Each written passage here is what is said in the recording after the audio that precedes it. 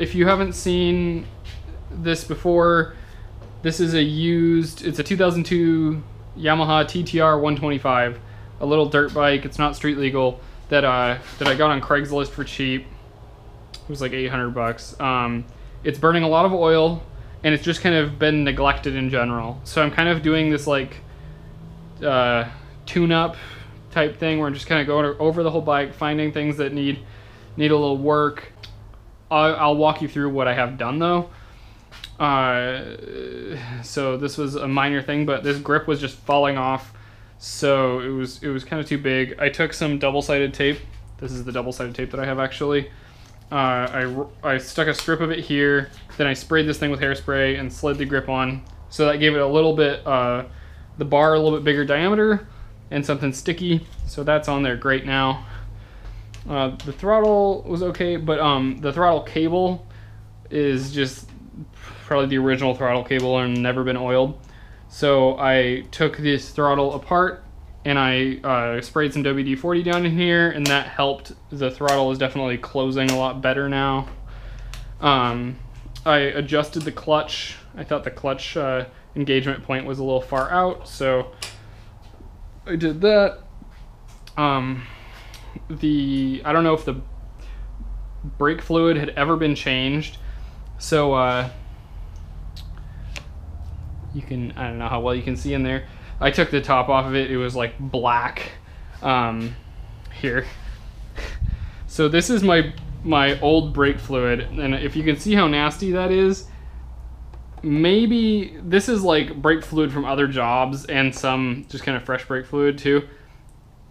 So maybe a third of this is what came out of the system, probably closer to a quarter. It was like super nasty. So I just kind of kept pouring fresh brake fluid in here and squeezing the lever and pumping it out down there until I had replaced all of it. I did get a little bit of air into the line while I was doing that, and I looked up how to get air out of the line. So first of all, I set it like this so that it helps like keep this line more upwards, so the air bubbles will travel up. If I go like this, say you have a high point here, and we've had this problem on the WR, because look at the WR's brake line. This thing is a pain in the butt. We knocked one of these loose on my buddy's WR, and we tightened it back up, and we kept trying to put brake fluid through it and try to get that air bubble out, and we could not get it out. It's just really tough with that loop. So we took it into the dealer and they were able to do it for us. But with this one, it's nice. It's not too bad, but I did get a little air in it. And what I did was I grabbed a bungee cord, and I saw somebody said, oh, if you just wrap this up real tight so that you're pulling the lever and then leave it overnight and you come back out, the pressure in the line helps get the air bubble up, and then you just release it and the air bubble comes up into the chamber, and then you're good. So all I did was they took like an old piece of inner tube. All I did was I took this bungee cord and did like one of these. I just wrapped it around a bunch and then hooked it back on there, and I left it like that overnight, and it worked great. I came back out, that was last night. I came back out this morning and I took this thing off and let the line back out. And it's nice and firm now. It's awesome. Almost too firm.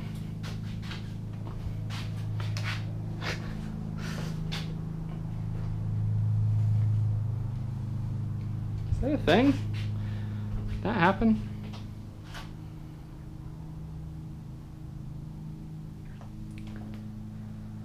Yeah, it's kind of binding.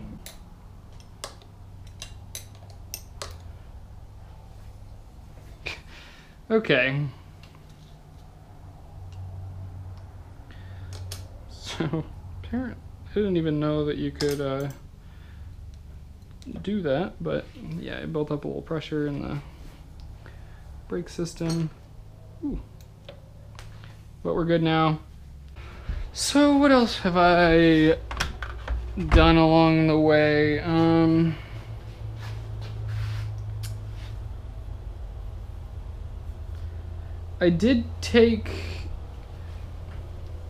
inspected the front brake calipers, and what that was you take this bolt out here, which is like a, God, is it a 10 or a 12? I don't know.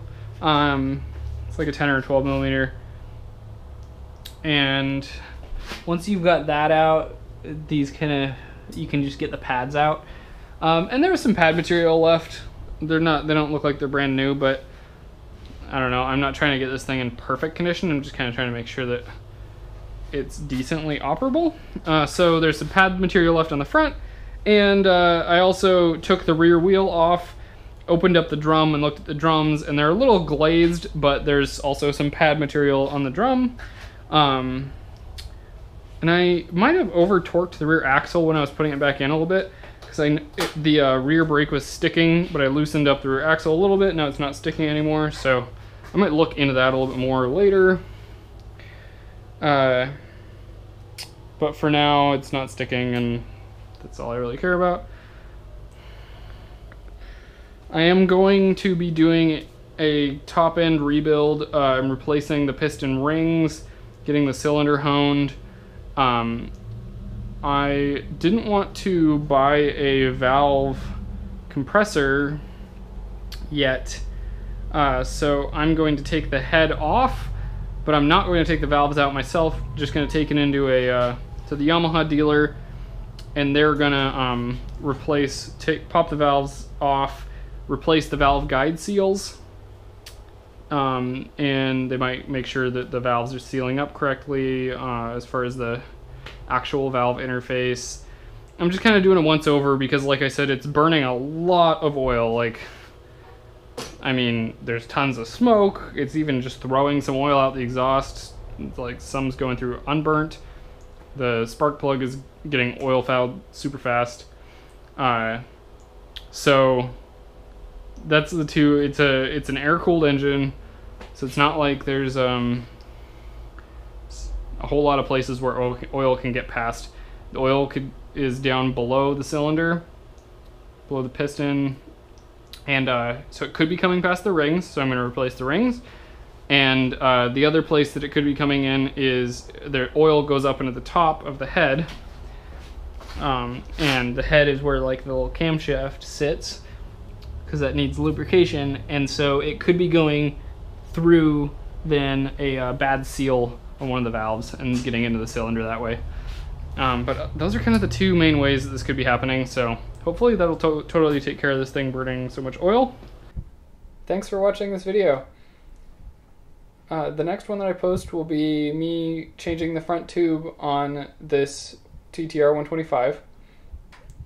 Let me know if you guys are enjoying the 125 videos, or if you'd like to see some videos of the WR250 or the FC09. Don't forget to like this video if you liked it, and subscribe to my channel if you want to see more videos.